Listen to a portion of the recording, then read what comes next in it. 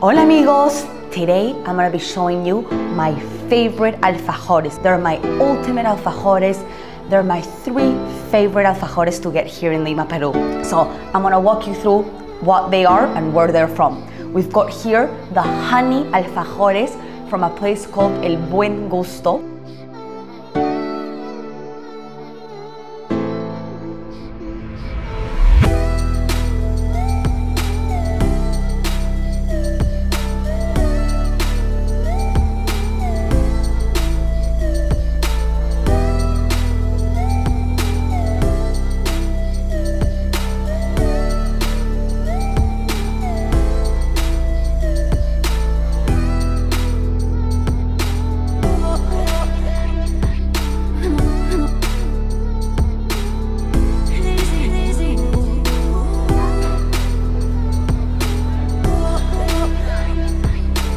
I've got here your normal caramel or dulce de leche alfajor from La Confiteria.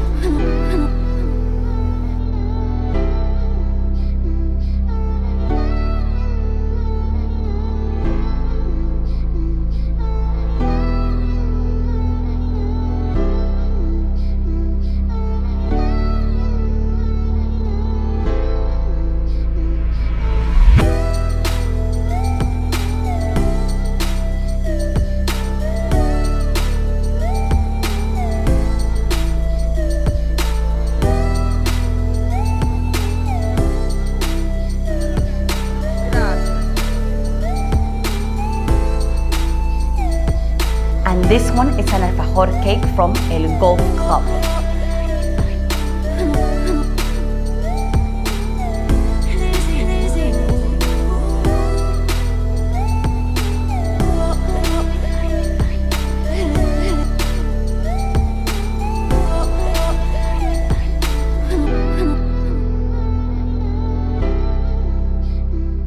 So the first one I'm going to show you is this delicious honey alfajor from El Buen Gusto.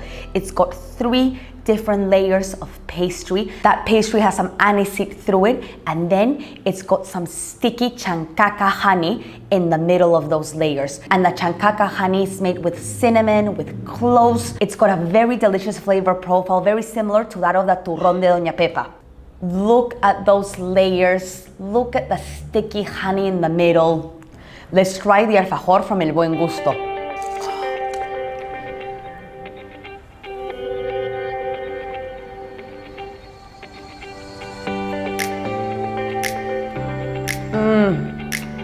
Wow.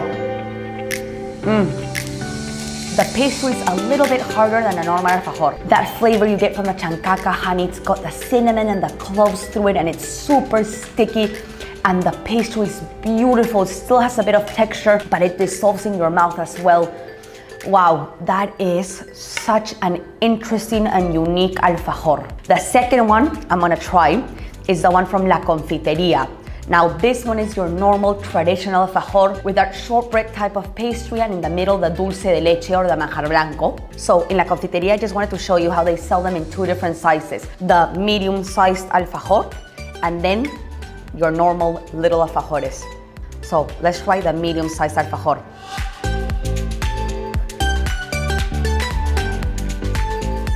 Oh, just look how that breaks apart straight away. Oh, yes. Look at that big and thick layer of dulce de leche. It looks like it's so short and buttery and crumbly. Let's try it.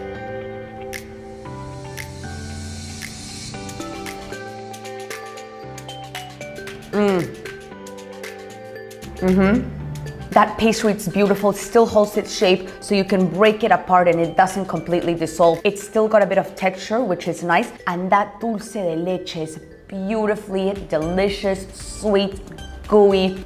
It's really nice and caramelized. You know, you can see that dark color. Oh, this is delicious. And the last alfajor that made it into my list of top 3 is the alfajor cake from the Lima Golf Club. Now, this is a very, very special alfajor. It's a cake, so it's got so many layers. It's got 5 layers of pastry, and then it's got a manjar blanco. It's not really a dulce de leche because it hasn't caramelized, but it's It's a manjar blanco, a caramel that they've made in the pot, but it's still white. So let's give it a try. Oh, look at all those layers. Whoa, it just breaks apart.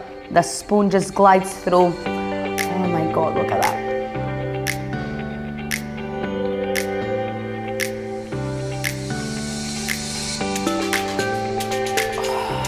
This is incredible.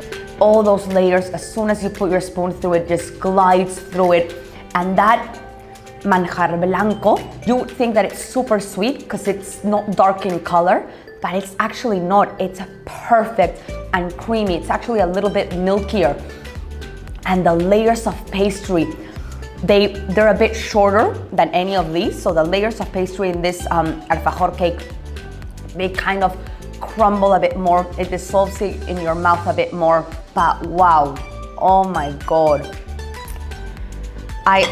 If you asked me which one was my favorite, like I couldn't choose. They're all so unique. I love the honey one. I love the traditional Confiteria one. And I absolutely love the alfajor cake from El Golf. So that's it, guys. These were my top 3 alfajores. Hope you guys get to try them at some stage if you ever travel to Peru. Adios, amigos.